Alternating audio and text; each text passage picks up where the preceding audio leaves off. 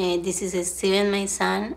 He was murdered on the 31st of August 2011, and he was 21. He went out of my grandma's house, and he was there walking, and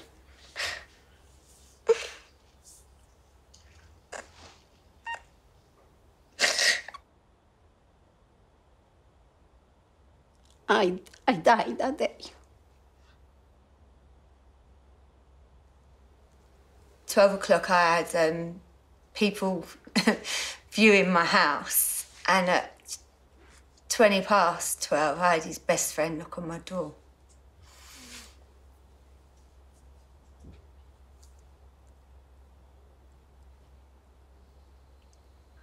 It was probably the hardest thing I've ever done in my life, having to tell my kids that their dad's not coming home. They had dinner with him the night before, and that's it. He's gone. I feel different. Sometimes in the night, I get really sad. I was cuddles and kisses and having fun with Daddy and Granddad because Granddad, when we had a cuddle, used to tickle me. And Daddy did the same. My wife died 5 years ago, the day after Mother's Day. I picked my children up from school. I came home and I found her in the house. So I lost my husband 4 years ago in February.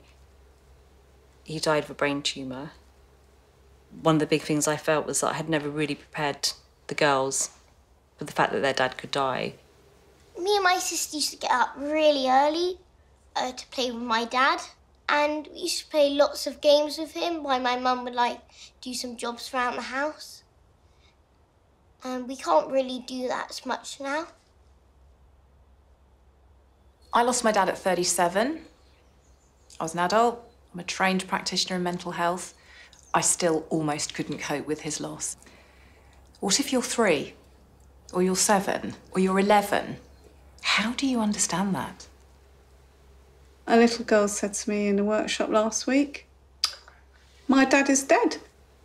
Went down to her level and went, "I know your dad is dead." Which didn't shut down her conversation, it opened it up. You need professionals who are confident to go down that road and not be frightened, because that kid's frightened. One of the really beautiful things that Grief Encounter does is to allow the good memories of the person you've lost to come back in. When I first got there, I made, the rainbow thing. I keep looking at it every day and it reminds me of my granddad and daddy. I've got a little key ring on my side so I wouldn't forget. I've got my dad's aftershave, which I spray on my pillow to remember him at night time. When a child then comes to a workshop which is dedicated to them and other children like them, they walk in a room and they know that every other child in that room has also had somebody really special to them that's died. It feels nice being around people that have lost someone like me. It is like a family. Grief Encounter is like a family. I can't imagine what life would be like without Grief Encounters. It's going with somebody into their deepest, darkest moments, so they don't have to go there alone. Sounds really corny, but I wouldn't always expect someone to come and save me like my knight in shining armour. But I had to be my own. But they were. They was my knight in shining armour.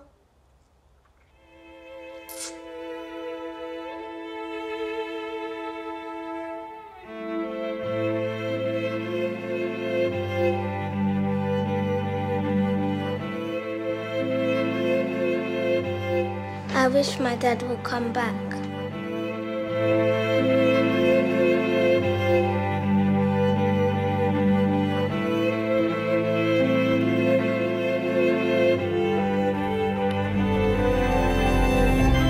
Light up